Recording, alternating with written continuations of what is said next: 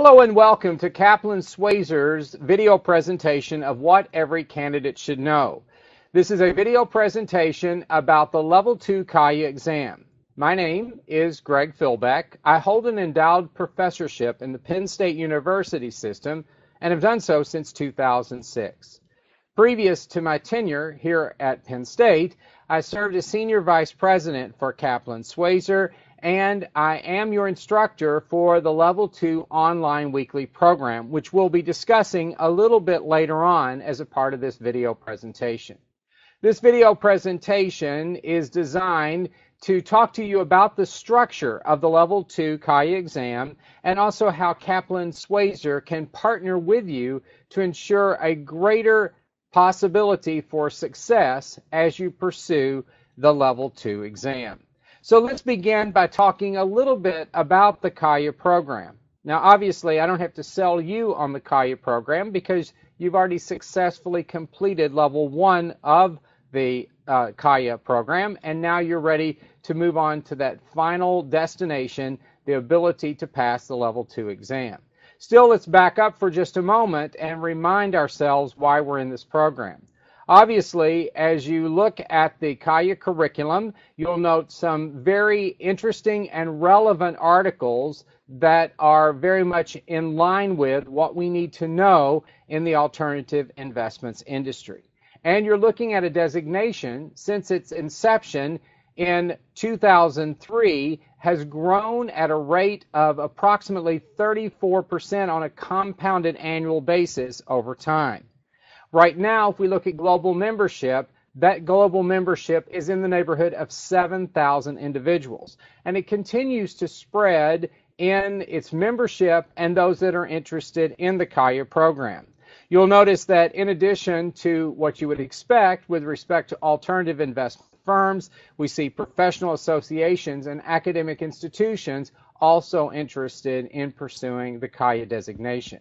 And the membership is extending beyond just what we've seen from the alternative investments world as more and more traditional portfolios are recognizing the opportunity set that exists with alternative investments to be able to create greater diversification and enhance risk-adjusted performance through the inclusion of alternative investments.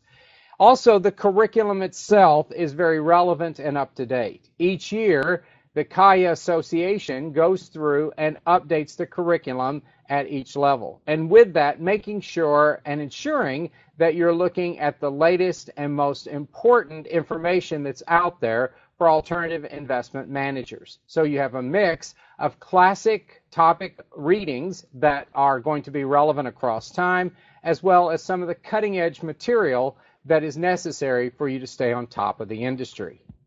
As you look at the candidate growth associated with the CAIA program, you can see the effects of that compounding over time.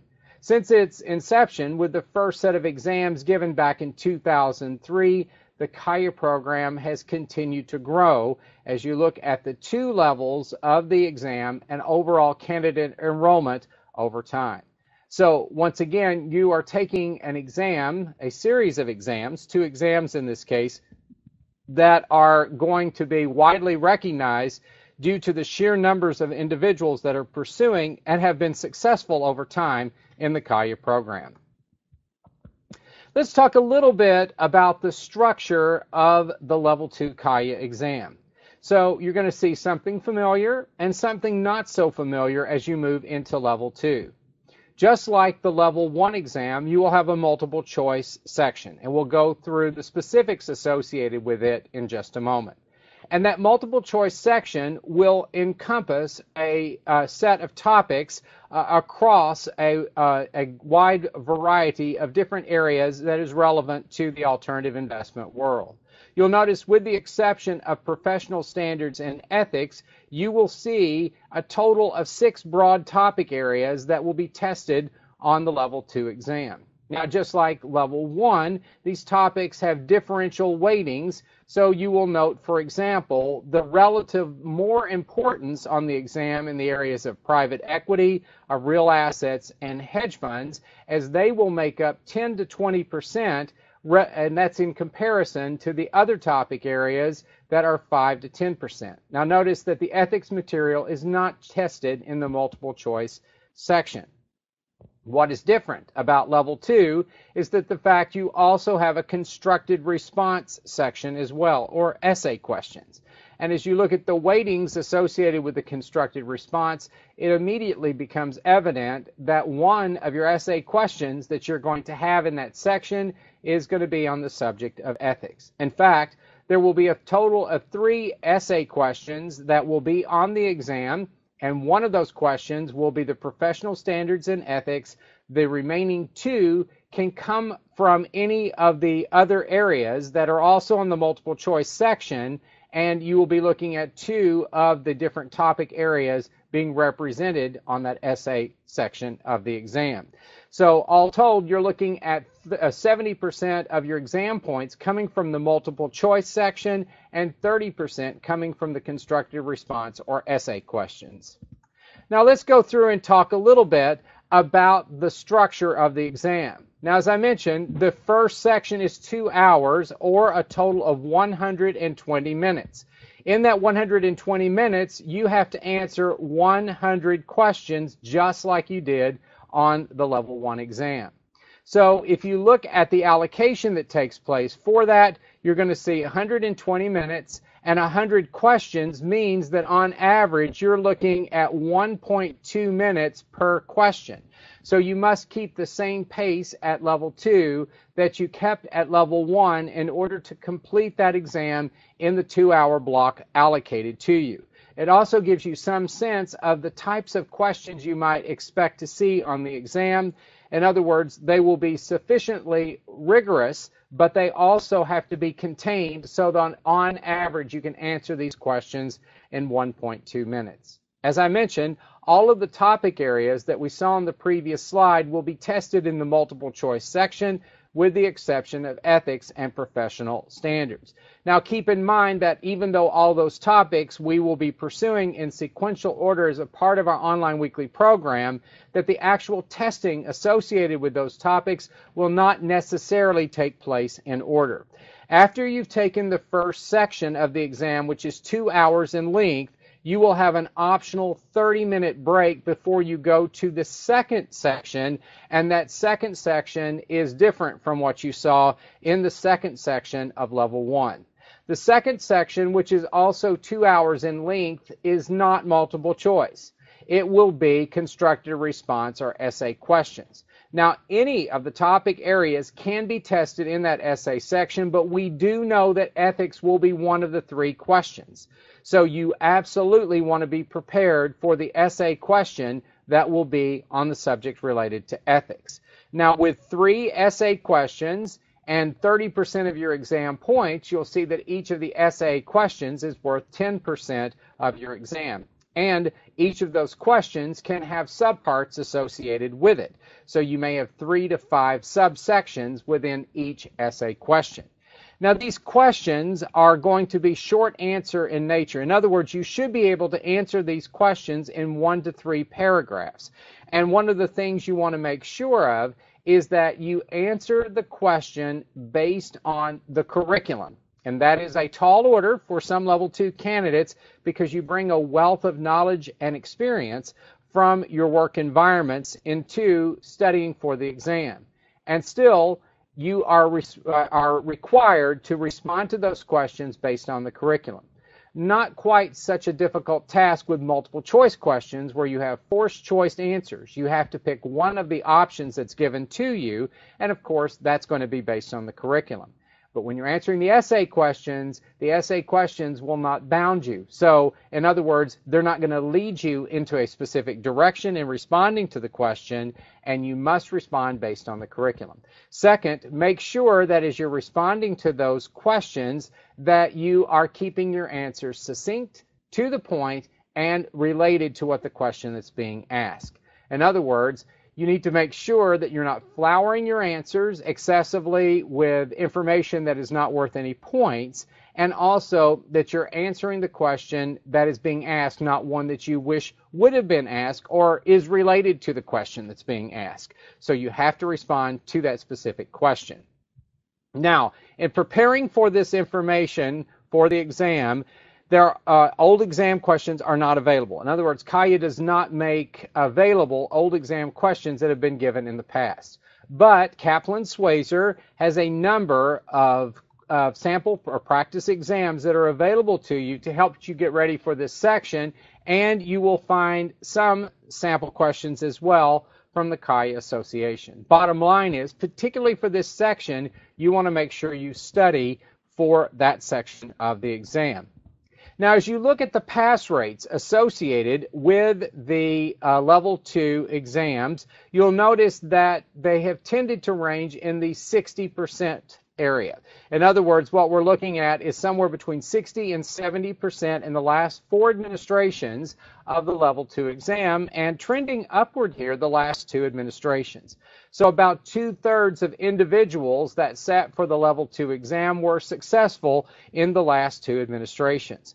So that's an important point for you to understand. One, this is a very doable framework for you to get through the Level 2 exam, but also not to be overconfident, because keep in mind when we say that 2/3 of the individuals were successful who took the Level 2 exam, everybody that sat for the Level 2 exam had already been successful on the Level 1 exam. So in other words, you've got individuals that have put the effort in, have done a good job at Level 1, have now moved on to Level 2, and 2/3 of those on average have been successful over recent administrations.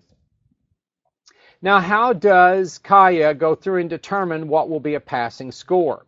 Well, basically, the way in which the passing score is determined is going to be based on 70% of the total points starting as an initial benchmark. So if you get 70% of the points across the 2 sections combined, you will be successful and pass the Level 2 exam.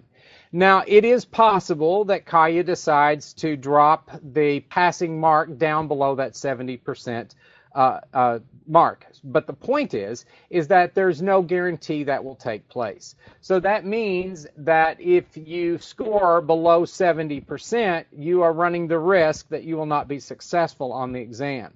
So one way to try to ensure that you're ready for the exam, that you're able to achieve a passing score and you will find yourself above 70%, is to assess how you're doing on the practice exams offered by Kaplan Schweser. Now, the recommendation is that you should shoot for at least 80% of the exam points through the practice exams in order to make sure you're ready on exam day. That gives you a buffer. That gives you a buffer associated with potential test anxiety associated with the actual exam. It also gives you a bit of a buffer because unless you're very, very strict with yourself as you're taking these practice exams, often candidates have a tendency to peek ahead, look at answers, stop and start the exam, and so forth. So you're best served by making sure as you take the practice exams that you're doing it in exam simulated conditions as much as possible. Now, what does it take in terms of your study efforts to be successful on the Level 2 exam? Well, obviously, you need to have a rigorous and well-planned study effort, which means that you're spreading out the content over a number of weeks as opposed to trying to do a quick cram at the end. Well, you guys know this because you were successful at Level 1. The average study time associated with the Level 2 exam is in excess of 200 hours. So we want to make sure that we are spreading that out over time so that we can absorb the information, process it, integrate it into what we've already mastered so that we will be ready in advance of the exam to be taking some practice exams leading up to the exam to ensure that we're ready. So starting late or studying too little is a recipe for failure, and one that you will want to avoid, and one that Kaplan Schweser will work with you to try to ensure that you stay on a schedule. So make sure that you're following suggested study schedules and staying on top of your studies prior to the actual exam. Now, as you look at the offerings associated with Kaplan Schweser, you can see that the partnership has 3 components associated with it. There's the preparation that takes place, the practicing, and then the performing that will be necessary in order to ensure success. And you can see that the bedrock of any study program will be the Kaplan-Schweser notes. In fact, the online weekly program will provide you with a walking tour of that information with differential examples, different ways of coming at the material, but solidly embedded on the learning objectives that CAIA has set associated with the Level 2 exam. So that partnership in terms of the preparation efforts, making sure you're reviewing your notes, and also participating in the online weekly program will lead you from preparing into practice, because you have opportunities in each case to be able to have questions at the end of each topic and as a part of the online weekly program to make sure you're mastering the material along the way. Then you also have the opportunity, both on a learning objective basis and also across topics and across the curriculum, to be able to practice with Schweser Pro QBank and practice exam questions, and also through towards the end of your study efforts with an online exam review workshop and solutions. In terms of performance, you will want to also participate in the online mock exam, and then obviously to set for the actual exam and wait for victory, wait for the results to come out to show you that your hard work and efforts have paid off.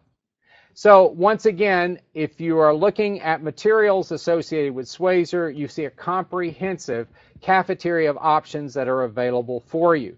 So you would go to the Schweser website, look at the materials that are available, and then based on those you would establish a customizable study calendar to help guide you through that materials. So you got to study the material, practice the material, and then as you move towards the last couple of weeks before the exam, as you're taking the practice exams, note the two areas that tend to be the areas where you're most underperforming, and ask yourself, as I go back for a high-level review of one of these two topic areas, which one will add the most value? Then go through, do a high-level review, and then take another practice exam. So that way you're continuously shoring up your weak spots as you get ready for the actual exam. And your review towards the home stretch will be focusing on the key concepts that are part of the Schweser notes, the flashcards, and also the quick sheet, which provides you an overview of the material as you then break it down from, if you will, from a top to bottom approach in trying to be able to shore up those weak areas. Now, the learning objectives serve as the basis for the questions that you're going to see on the CAIA exam, just like you did at Level 1. So we want to focus on the relevant material for the exam, look at the action words that are given to you as a part of each of the learning objectives. That will tell you if you're supposed to be mastering something on a conceptual basis or more on a quantitative basis. So that will be helpful for you to know, do I need to know how to do a calculation or not, or am I focusing specifically on a conceptual framework? And each exam question is going to be based explicitly then on one or more of those learning objectives. Now, as you saw in the Level 1 exam, and you'll see even more so on the Level 2 exam, the CAIA program is all about conceptual learning. What we mean by this is you can't go through and memorize a bunch of practice questions and see those same questions repeated to you on the exam. What you have to do is to be able to learn from the material and then to conceptually apply that to other settings so that you are mastering the material again on a conceptual basis. So any learning objective is going to be fair game. You can't memorize questions from the practice exams. You can't memorize just formulas to get the material. You have to learn the material to be able to be ready for the exam. Let me talk to you a little bit about the online weekly class that I will be leading as a part of Kaplan-Schweser's efforts. This weekly class will be taking place over a 9-week period. It's going to be a 3-hour class, and you can either join us live for the class, and if you join us live, you have the ability anytime during that 3-hour block to be able to submit a question related to what we're talking about for that week's class and to be able to receive feedback as a part of the broadcast. Now, that class is archived, so that means that after the actual class takes place, you can go back and view it as many times as you want. and for the fact that we will have many people that will be in the online weekly class live. There will be many times that number that will be watching it on an archive basis. In other words, if it's not convenient, if you have other things going on at the time of the live class, you have the ability at any point during the entire time frame in which the CAIA exam cycle is taking place to be able to view and then review the archives associated with the classes in order to be able to prepare for the exam. The only thing you do not have the ability to do is to ask questions as you would be able to do if you were watching the broadcast live. That's the only difference between the live class and the archives associated with the live class. Now, you also have the ability to download the slides and examples prior to the class. So I would strongly encourage you, whether you're watching the class live or whether you're watching on an archive basis, to download those slides, review them to get a sense of the material that will be covered as a part of the class. So you're going to read the Schweser notes, you're going to scan through the PowerPoint slides to see what's being covered before you actually get into the class itself.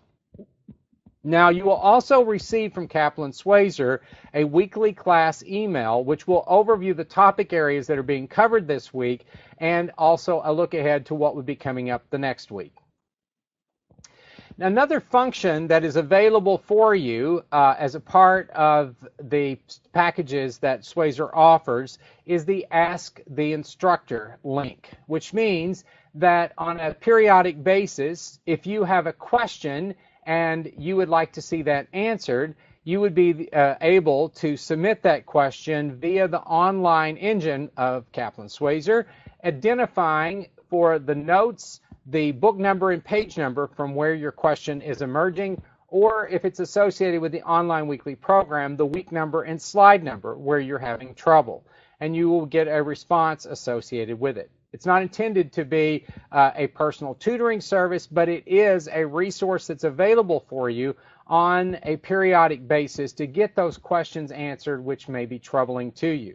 Also, if you're looking for more instantaneous ability to receive feedback, there will be office hours that will be established throughout the time of the online weekly program. In other words, there will be 9 30-minute sessions where you can come into your online access, be able to go to the office hours, and you will see that the instructor, which is me, will be on the other side live and prepared to answer your questions. Once again, the Ask Your Instructor and the office hours are established to answer questions about the Schweser notes or the online weekly program slides. So those two products are being serviced through that function. Now, as I mentioned, the Schweser note serves as the bedrock for your study program. With that, there are concept checker questions at the end of each topic that will help you determine whether you've mastered the material sufficiently in order to move forward. There's also the Schweser Pro QBank, which is literally thousands of questions that are available that are designed to prepare you for the exam that you will probably be using on a weekly basis going through the material, getting ready for the exam. Towards the end of your study efforts, there are practice exams. In fact, 3 full-length or 4-hour exams are available for you as you hit the home stretch getting ready for the exam, and an online mock exam, which will be a 1 full-length 4-hour exam that's available to you as well. So a total of 4 full-length exams are available for you through Kaplan Schweser's website. Now, in addition, the CAIA Association offers a sample exam as well. It's available at their website at www.caia.org. Now, if you haven't already done so, the first step in order to get ready for the Level 2 exam is to make sure you're registered for the exam, and then to schedule your exam date and time as soon as possible through www.vue.com. Now, you've been through this process for Level 1, so I don't assume this is going to be a problem for you at Level 2.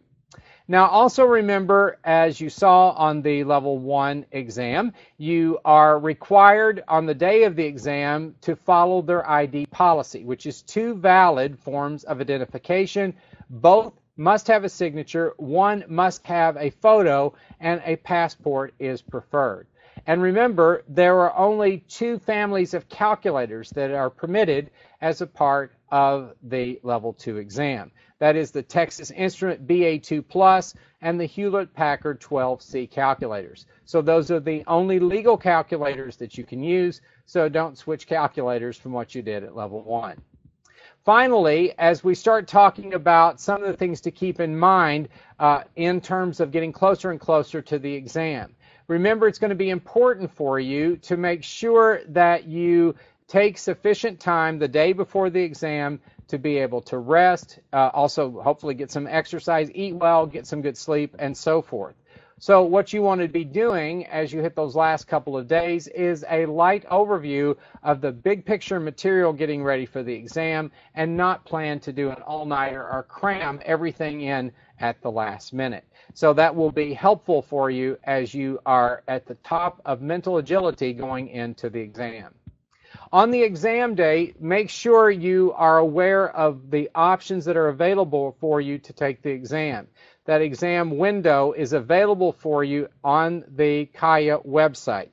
Make sure you get to the site early, allow time to be able to warm up your brain, make sure that you have all the information necessary for you in terms of ID policy, bringing your calculator and so forth, know what you can bring into and not bring into the exam center, and recognize that although it's a computer-based exam, you will be given basically a pen and pad to be able to jot down overviews, if you will, related to your essay, or if you're working a problem, the ability to do that out by hand, or perhaps to be able to make notations of questions that you have thoughts about that you want to come back to be able to answer later. So that is what you're going to see on exam day. Make sure you answer all of the questions, even if you have to guess. As you know from Level 1, there's no penalty for guessing. Be neat and organized. And what we mean by that is on the pen and paper, make sure you number any marks that you would make trying to answer a particular question, so you can easily come back to those and review when you are getting ready to go through the final review before submitting the exam. Watch your time carefully. You will have denoted there on the computer how much time remains. You'll need to calibrate your time just like you did at Level 1. Stay calm and focused. You guys will have studied very well for the exam at this point. It's a matter to reap the rewards for all the efforts that have taken place leading up to the exam. Read the questions carefully. Make sure you're answering the question that's being asked. That's particularly important with the constructed response or essay questions. And follow all the directions of the proctor to make sure that you comply with the rules and regulations associated with the testing center. Now, on the exam, expect the unexpected. There could be construction that will slow your progress getting to the exam center. There could be unexpected noises or excessive heat or coldness that could occur at the exam center. So be ready for anything that could occur, and also the fact that you'll feel a bit of pressure as you take the exam. Also remember that on the multiple choice questions, you'll need to find the best answer to the question. So there may be 2 that appear to be accurate. Well, which of the 2 is the most accurate? So there may be a more comprehensive alternative to what would appear to be 2 answers that may both appear to be potentially correct. For the essay questions, make sure you type your answers and you type in a way that's going to be easy to follow and that is organized in terms of presentation. Phrases that clearly explain the answer are fine, so you do not have to write complete sentences. You can use what would effectively be a bullet point framework to be able to answer the questions, but it must express a clear thought. So organize your answer in advance. You have pen and paper available to you to be able to do so. So where do you go for help? Well, on Schweser's website, you would go to www.schweser.com/CAIA to be able to get information related to all aspects of Schweser products that would be out there to assist you. In particular, you want to make sure that you go to the Updates Errata page, because any postings will be out there that would be relevant for the Schweser products or anything that would also be affected from CAIA. There is an online error reporting procedure so that if you think you found something that's an error, you can report that, and that's where you will see any errors, and there are very few that tend to be in the Schweser materials, but they would be posted for you on the errata page. There's also the Ask Your Instructor tool and information on the online faculty office hours. Well, I wish you the best of luck. As you start your preparation efforts for the Level 2 exam, I'm looking forward to working with those of you who will be participating in the 9-week online weekly program. We will have a great time getting ready for this Level 2 exam as you continue your progress towards achieving the CAIA designation. Good luck, and I'm looking forward to working with you.